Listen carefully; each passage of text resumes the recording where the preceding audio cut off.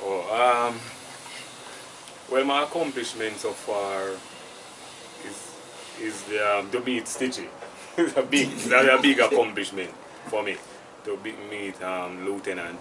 And but differently still, one of my biggest accomplishment right now is the Art Basel in Europe. That was a big thing as the only and the first Jamaican to exhibit in that exhibition this year. So it was really a big accomplishment. And then on my way back from Europe, I met Stitchie in Miami, and it just led to this big moment. This is like a monument moment for me.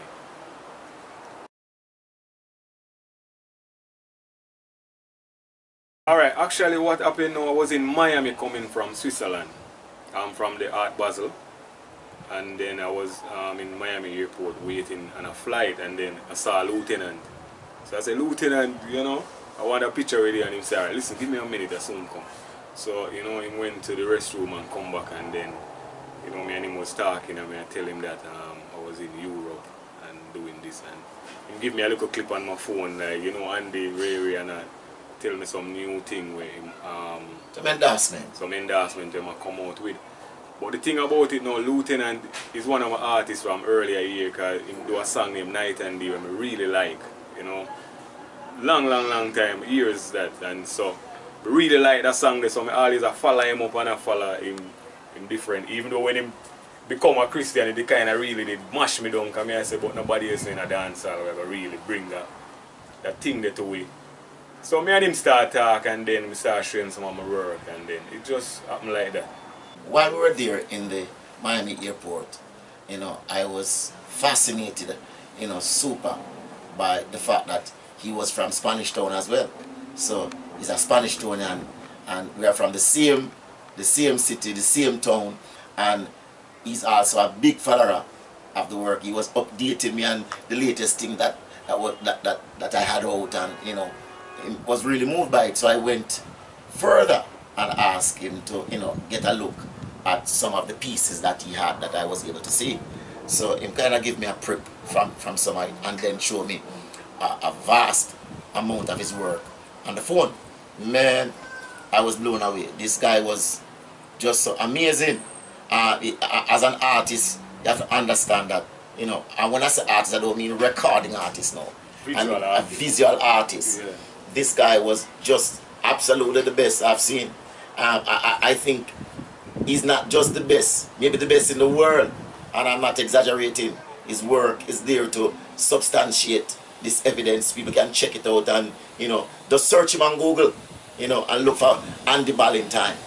And when I saw him, I said, wow, I was moved by it. So immediately we made a connection, and we started rolling. We went and we had a meal, and then we had a flight, and we came down. And when I came to Jamaica, I saw some of his pieces. There was a fruit that he did with breadfruit and ackee, and I said, no, man.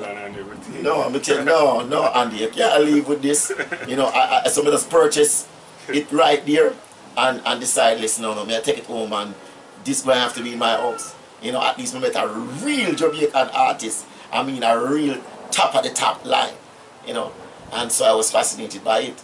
So that's how the connection came about. We never had this in mind. We never had nothing in mind. And then I was deciding to get my project done, my album done, and I wanted a painting. I had an artist working on it from France, but the painting that the artist sent was a little bit too dark, and I thought it was a little bit too gothy, and never expressed the kind of personality that I wanted to bring forward in this project. So, I spoke to him, and he was working on another piece, but then we realized that it wasn't going to come forward. So let me say, okay, let me call Andy and talk to Andy. I'm just realizing that listen, but Andy is very gifted. Why not speak to Andy about getting it done? And then once I started talking to him, the thing just clicked, and he was waiting and ready to do it, as much as I was waiting and ready for him and ready to get it done with him. So the chemistry was just seamless, and we're working on this project for my next album. You know what I mean?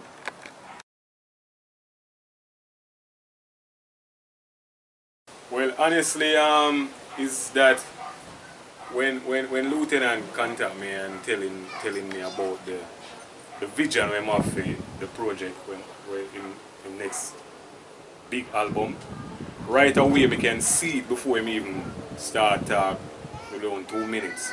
It's like some exact word to him. I know what he attack. I know what you really want. I said that to him. Big thick platform. I know what you want, Lieutenant. I'm saying something and him say, yes, something like this I really want, but you know. So, but really why I really do it is that I'm feeling it. A lot of people come to me with contract and consignment and I don't really feel it because people don't understand that sometimes it's more than money. You know, when they and I think that this is something that was destiny. This is destiny where Lieutenant and me and I supposed to link up to do it. And the Miami thing was the up. The Miami the thing spiritual was connection. Right, was the up for me and him to link up. So as soon as him, it's like I was prepared for hear him phone call and when him tell me that we just started and it never take us any long time to finish it up. Quick and we just finish up the project. And everything that we had to say about the project was easily communicated because there was just the right spiritual connection. Right, and I can remember one morning Lieutenant called me and like say, go in the Bible and at some chapter in the Bible and a particular scripture. Right, so when me read it now, I find out that is the exact thing on the painting. So I find out that this is really a spiritual connection where it just have to work. So you know, but even though I was in demand because I even pause the ambassador work and different stuff that you already run, several different projects that you was doing just to get this done. To get this done because it was just like a spiritual connection and I was really feeling it. But the other rest of stuff them now, I just really finished them because you know, I really have them and you have the obligation and the responsibility to get it done. The obligation to get it done. So but I really feel it and as I say, Lieutenant is one of my artists who I really follow from a long time, so I really... Yeah, but I couldn't believe that even an artist of his caliber was in Jamaica and was like a secret. You know what I mean? You know, this is somebody who's supposed to be on the lips of every Jamaican, those at home and even those in the diaspora. The region supposed to know about this guy. This guy is such a great guy and such a humble guy. And I am not saying this because we are doing the stuff together. When you look at his work, you know, the detail of the stuff that this man produced, this man is extremely gifted. In other words, when I say in Jamaica, him not normal. The thing's not normal. Trust me. Yeah, because I put my... When I'm doing a work, I put my all in it. It's not like I just brush off something. If I have to brush it off, I'm not going to do it. And I know art too, you know, because remember, I'm an artist. I got scholarship to Jamaica School of Art when I left high school. Painting is what I used to do that helped it took care of my whole existence. You know what I mean? You say help sell painting to help make up pay my school fees and stuff like that. You know, it's written in my book and people can see it. So it's not just something that I'm saying no because I'm with the artist. This is something that I've always been involved in. All the days of my life. You know, I just love art. So I'm saying I never knew that this guy was such a gifted person was here in Jamaica that I could reach him. I was looking for somebody like overseas. That's why but you even went overseas and people was like, you need to find Andy Ballentine.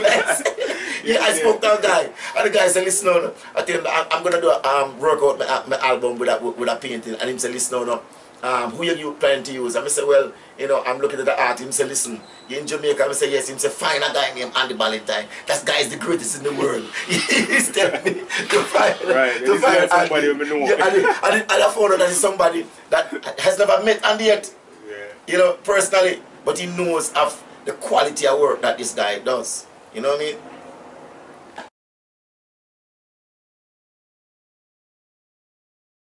Well, honestly, it's not me behind that inspiration. It's like, alright, put it like this. Lieutenant have the vision when he want it, and it's like God just ministered through me as the artist. So I wouldn't take credit to do anything behind the inspiration. You understand? I'm just the person who got just put in that position to just minister through me as an artist. So him just come and him tell me what he want, and the rest is history. It's not, I'm not the person who said put this here or put that there or anything. I'm just the one who just hold the brush and follow the guideline. Yeah, it was basically, because basically out of the scripture. You know, the morning when I called him and spoke to him, you know, the scripture Jeremiah chapter 1, verse 7 to 10 was a vision that God gave me the night before. And when I was discussing it with Andy the following morning after the vision, it was the exact same thing on the painting that was just being demonstrated. So it was actually the scripture being demonstrated in a painting, pictorially, what was written on the pages of the Constitution. You know, others might call it the Bible, I call it the Constitution. You know what I mean? Right. You know, so it is one of, that stands for on a platform of righteousness, because we're seeing so many different things that are not, we're seeing lies and falsehood now becoming the norm.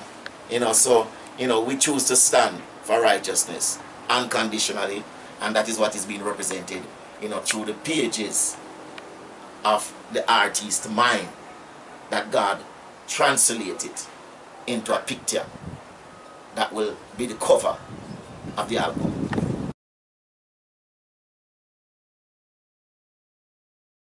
What I want people to take from this is that this artwork was done by a great artist, and if them they don't have to see it now, but time will tell.